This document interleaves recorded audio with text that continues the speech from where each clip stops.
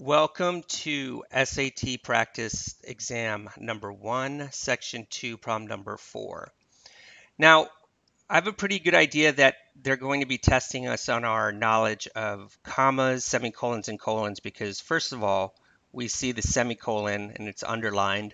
Then if we look at the answer choices, we see a colon and then also commas. So let's get started. Yogurt manufacturers, comma, food scientists, and then we have a semicolon. So what is our rule of semicolons?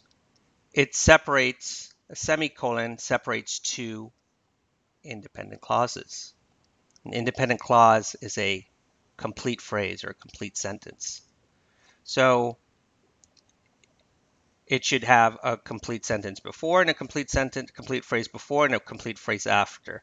Well, the phrase before, yogurt manufacturers food scientists, is not a complete phrase. So we can get rid of A. Let's look at B as a colon.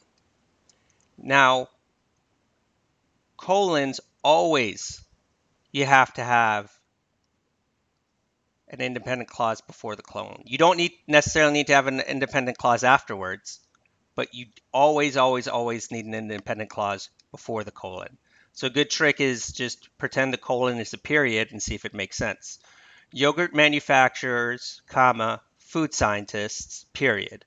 Well, that's not a complete phrase, so we can get rid of it. Now we're left to C and D. Again, the best way to do these problems is to focus on eliminating. So let's look at D. Yogurt manufacturers, food scientists, comma, and then we have another comma. Government officials are also working together to develop additional solutions for reusing whey. Again, we probably have an additional comma here. We don't need that. So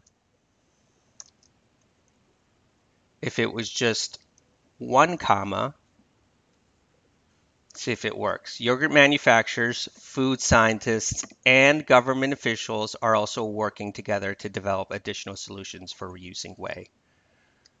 So C is the right answer, and I'll see you in the next problem.